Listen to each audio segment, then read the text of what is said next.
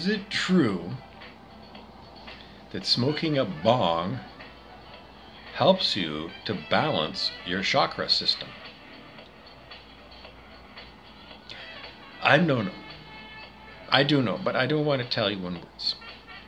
So instead of that, oh, this is fuck-faced. Well, if I put this on Instagram and I give you the link to the guy, you can't click on links on Instagram. Still, it's June 2022, and you can't click on links that I put there for you to click on if you watch Instagram on your smartphone. Fuck off, Instagram, you fucking stupid fuckface people. And, you know, the workaround is you got to find somebody with a laptop or an old-fashioned desktop. And then go call me up on Instagram. Because I'm told that if you load Instagram that way, that the link works. Oh, I can't assume that you're going to have access to it. And then you're not going to know the answer. So I'll just stop right here. Okay, now this is the first half. And those of you who have access and the wherewithal to want to know the answer, the way that I wanted to present it to you, which is a link to another Instagram short video of somebody, but then go do it right now and just go do it and find this video and then go click on the link. It is, I don't know, maybe somebody who really wants to see. Otherwise, I'll tell you verbally, the answer is, I just saw this Rasta guy. He wasn't a black Rasta man. He was maybe not as, why, I don't know, because people want to know, like, am I Jamaican? No. Have I been to Jamaica? Yes. Does it make me Jamaican? Fuck no. In those days, I went to Jamaica with my friend who was a huge pot smoker. And in those days, I didn't smoke pot. So, we did tour the Jamaican pot fields, yes. And my friend found a Rasta man who had a backpack full of wheat. And he got 2 handfuls of primo Jamaican weed. I hope that's good enough. I mean, I don't know. He never complained. 2 handfuls and $5 American. Well, that wasn't this year. I was in Jamaica. How old am I now? Oh my God.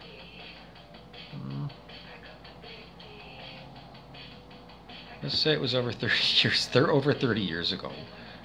But in those days, I mean, $5 was, that's nothing. Even in those days, $5 American, it was nothing. In the modern day, I don't know, free. It's basically $5 is just free. And he enjoyed it, and in the end he still had so much pot left over as he couldn't bring it home on the plane to Canada, because it was still illegal in Canada in those days. So we just left it there for the maid. It was her dip. I don't know. And it was, well, yes! Because this guy who had dreadlocks, and you know, I don't know, you'll see it if you can go and find the link, you'll see the guy. And, you know, he's bong after bong after bong, and he's got, you know, it's true. Really, yeah, really strong weed, or light weed, whatever it is. But cannabis spirit that you access by ingesting cannabis, that spirit helps humans balance their chakras. If one's too open or too closed or completely permanently shut, like so many people that close their heart chakra permanently, that's the #1 way to devilhood. If you close your heart, you close off love, and then all that's left is devilry. And then you end up killing your physical heart, because if you close your heart chakra completely, then there's no life-giving chi that can go in and service your physical heart. And so anybody with heart disease has got a closed heart chakra. And it's not smoking, and well, it could be booze too. Because if you're going to drink that much, then what? You've got a closed heart chakra. Because poisoning your body is devilry. I know, I drank for decades, I did. I'm not special because our society, well, Canadian society cherishes booze. People don't go to church and worship God. They go to the liquor store and they worship the bottle. I did too. I did. I admit it. My body doesn't want to drink booze. And when you do, the Kahn talk about stopping the internal conflict and you letting go of control of the body, because it's really you as the monkey mind, because it's your monkey mind that wants to get hammered,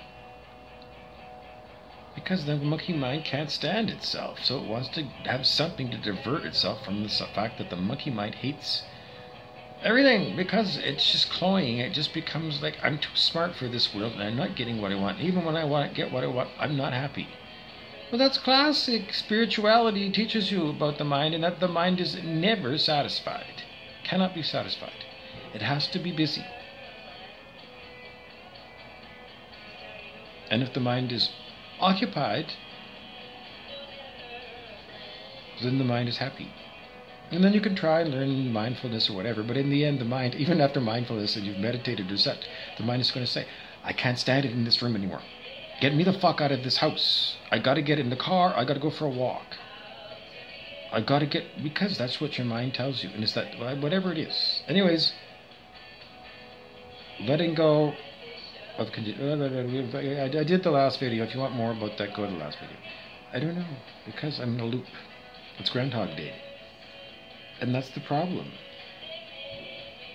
And I talked about it in a video last week, that if you drop out of your monkey mind and you become heart-centered and let your heart go, the mind is always asking what's going on. And it never knows. Always looking for somebody else to tell it, some bullshit or whatever.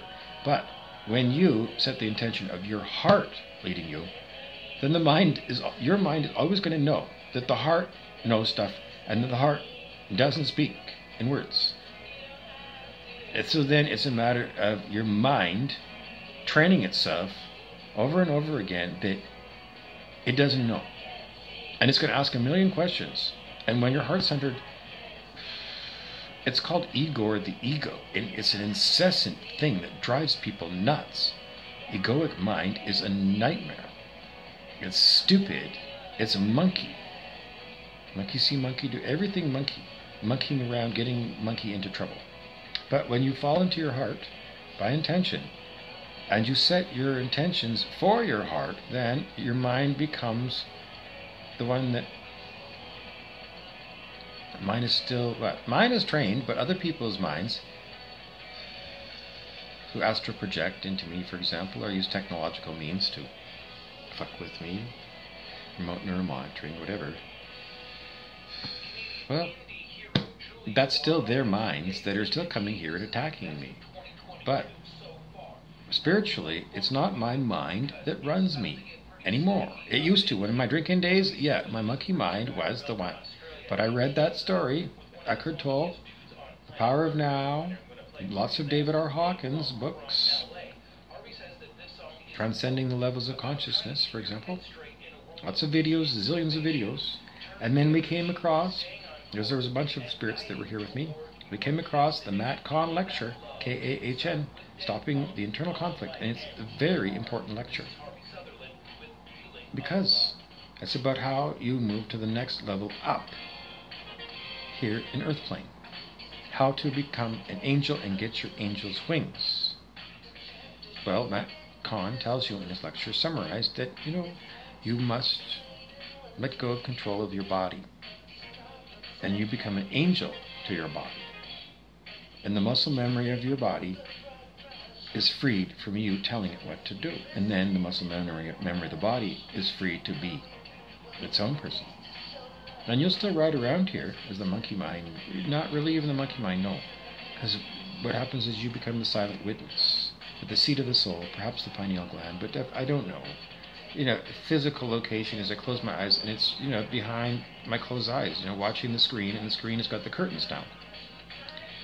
So that's what it is. That awareness stays and watches Can't help but watch. It's not actively watching. It's always up there when you're awake. And then the awareness is everything. Is all called mind. The physical body is mind to the silent witness, which is what you will become. Then you let go of controlling the body. Because do you think you're your body? Every spiritual teacher tells you over and over again that you are not the body. You are the silent witness encased in mind, which appears to you as your human body. And then everything outside that you use your sensory apparatus, your eyes, ears, nose, and throat, skin, whatever, proprioception, a sense of where your hands are. All of that stuff is done by mind, and all of these bodies are manufactured by mind. But you're not mind, and you never were mind, and you never were any of the creations of the mind. And if you take credit for I wrote a book or whatever you sang a song, you didn't do it. Mind did it. What's mind's relationship to spirit? It's well, Brent Beeson, the devil, thinks that we don't have an answer for it, so that was his answer. The devil doesn't know. The relationship between spirit and mind is as follows. Everybody has a mind and everybody has a spirit. Which came first, the spirit or the mind?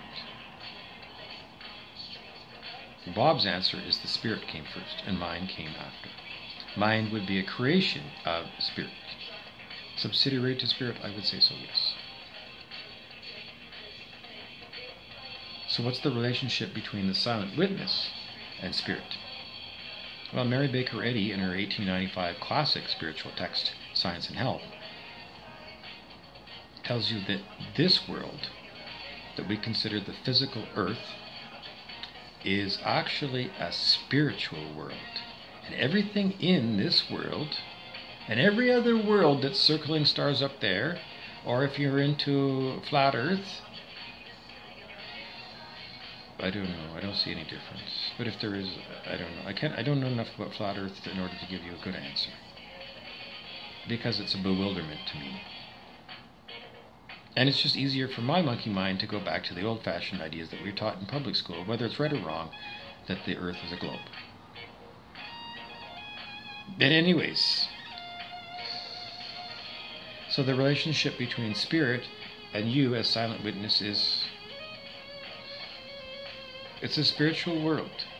Everything in it, including my smartphone that I'm talking to right now in order to record this video, is a spiritual thing. And what's the difference between spiritual and physical? It's the same lesson that you got in about 10th grade in physics class in high school. Sir Isaac Newton in the 1750s discovered calculus. I've been talking about Newton. Yeah, Newton. It was the apple fell on his head and he discovered gravity. Anyways, in those days it was all about, everything was physical. It was a physical world, and physical relationships could be expressed through the equations, of billiard ball physics. But in around 1905, 300 years later, people like Werner Heisenberg, who Breaking Bad lionized as, the father of blue crystal meth crank, Walter White used the code name Heisenberg, and Heisenberg was one of the fathers of quantum physics in around 1905. Werner Heisenberg. So you could look up Werner Heisenberg in Wikipedia and learn all about the guy who Walter White thinks is his hero. And that's what it's all about. Whatever the quantum physics is all about, the wave-like and particle-like nature of light, and which by extension is electromagnetic stuff, is well, Mary Baker Eddy is going to tell you. It doesn't fucking matter. It's all spiritual spirit stuff. Including protons and electrons. Yes, spiritualize everything. And the Canadian band, Our Lady Peace, has an album about spiritual machines. It's based upon the ideas, I think it's based upon anyways, you'd have to ask Reen Maida maybe, of Our Lady Peace, if that's true, but it is definitely Ray Kurzweil The Age of Spiritual Machines is the name of one of his textbooks. Well, you better figure it out. He's a polymath. He's like Buckyball, Buckminster Fuller, and Einstein, Ray Kurzweil. Yeah. Yeah, so, you should read it. Yeah, well, I don't know. If you like those kind of guys. Who was that guy? I don't know. We're thinking of some guy. Maybe we'll come to it later. Anyways, Ray Kurzweil, many years ago, put that book out. Many, many years ago. And he also put a book called The Singularity is Near. Well,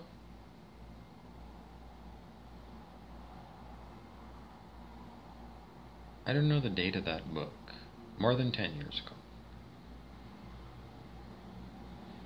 So, if more than 10 years ago the singularity was near, is it here now?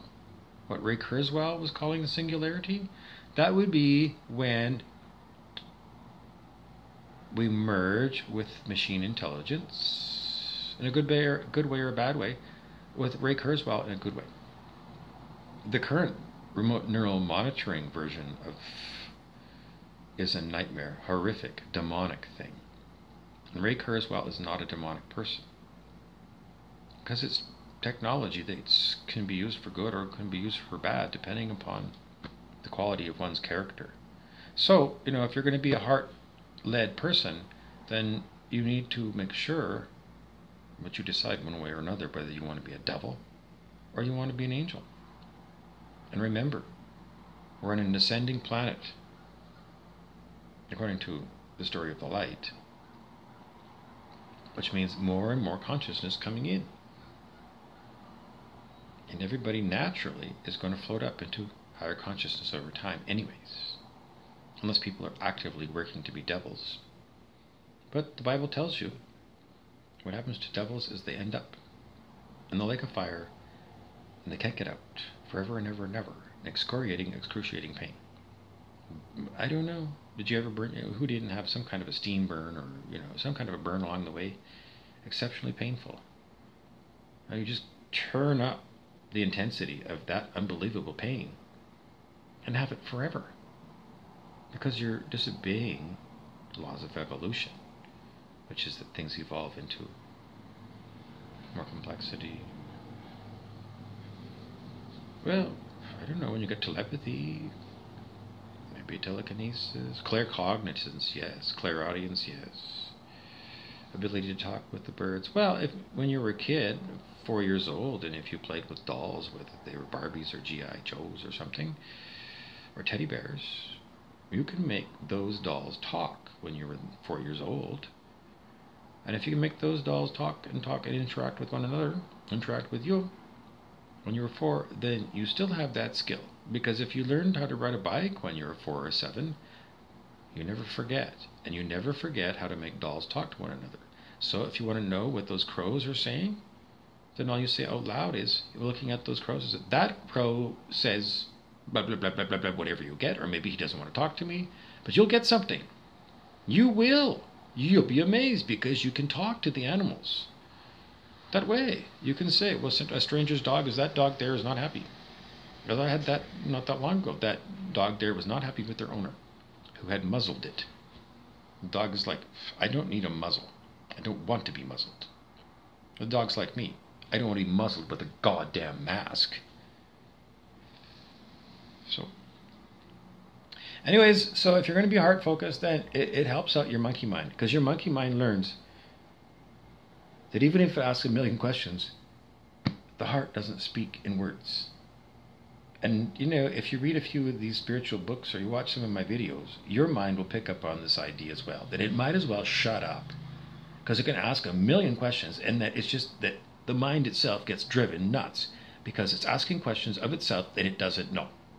And that's just a dumb bunny thing to do.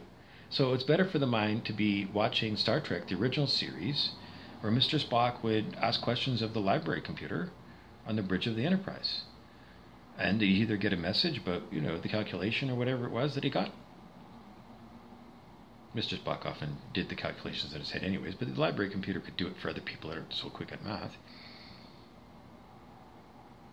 But if the computer would say insufficient data, and that's what it would say. And then once your mind learns that there's insufficient data to be able to figure out where on earth the heart is taking it, it has to remind itself over and over. Well, you should just shut up then, because aren't you sick of asking the same question and the heart doesn't speak in words? So the best thing that the monkey mind can do is start paying attention to what it sees and hears and feels in its environment and becomes one with the silent witness. Because it's silently perched there, taking it all in and not being in control. But that's what you go when you go to a movie. You surrender the next 2 hours to whatever's going to be presented as a big surprise to you on the movie. And you like movies. You always go back. And you hate it when people spoil the movie. Spoiler alert. I mean, really, you hate it. You don't want to know. Or you want to know a little bit so that you know, well, if it's between this movie and that one, because your mind is always wanting to decide. But in the end, it loves movies because it loves not knowing what's going to happen and watching to see what's going to happen. So your life stops being boring because the mind is controlling it and it doesn't know. Because it's not inspired. The heart gets inspired and the mind not. So if you want to have an inspired mind, then you got to go and drop into your heart and say, I am inspired. I am inspiring. I inspire minds and I inspire hearts. I inspire the hearts and minds of everyone. Hi, my name is Bobby Burrows. And that's how I do it. That's called Affirmations from the I Am teachings, which you can find on the internet. And everything that we've learned from Eckhart Tolle and David R. Hawkins about raising your consciousness on the scale of human consciousness. Or if you're watching Aaron Abke, you can see him on YouTube, ABKE. So if he's talking about Law of One, then moving from third density to fourth density or into other levels. Or if you're listening to the old band from the 60s, The Fifth Dimension, the Age of Aquarius song, well, that's called the Fifth Dimension. And Fifth Dimension is also, it's different than Law of One and densities, but it's kind of talking about the same thing. So, you kind of, if you're interested, want to know, or maybe you don't. Whatever it is you're interested in. Anyways, I am interested and I am interesting are other affirmations that you can do. And you get them into your heart. And then all of these Groundhog Day like repeated behaviors that, those things all come up.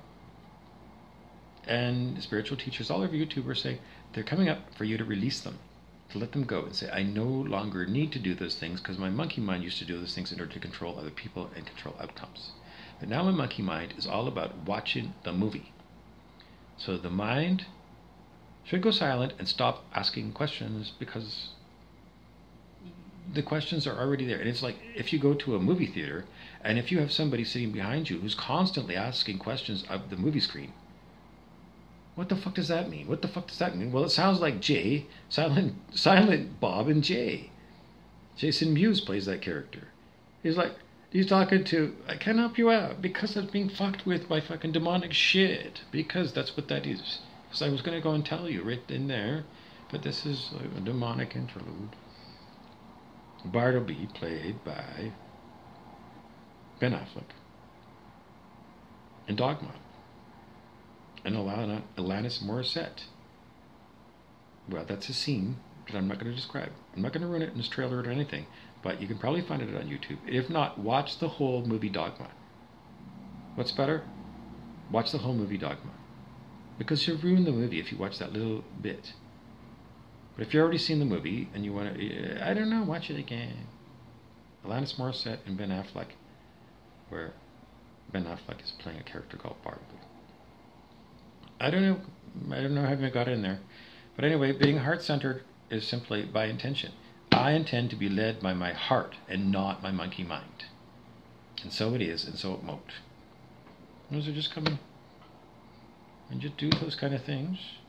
And whatever comes up that seems like control behavior, remember there's 4 control dramas, and you can go and look those up. Celestine Prophecy 4 control dramas. intimidator, interrogator, aloof, and poor me. Those are 4 ways that people energy vampire you. Well, beyond that, energy vampires can vampire you with I don't know, talking to them on the phone or something. So low vibe people who got the low setting, they're on the low setting, which is on the lower part of the scale of human consciousness, are energy vampires and time wasters and crazy makers. All those horrible, horrible, horrible micromanaging bosses and devils, fuckfaces, we call them all, because people are set on the low setting and they're dumb and impossible to rationally discuss anything with. They're dirt devils. And they have the brain power of houseflies. And they're dangerous as all hell. Worst criminals. Serial killers. Cannibals. The other setting is high, and that brings you up high on the scale of human consciousness. And as I said earlier, what would Jesus do? You could write that on your left-hand path. And the right-hand path, you could say, what would Bobby Burrows do? Or vice versa. Because I'm the Bishop of Bob.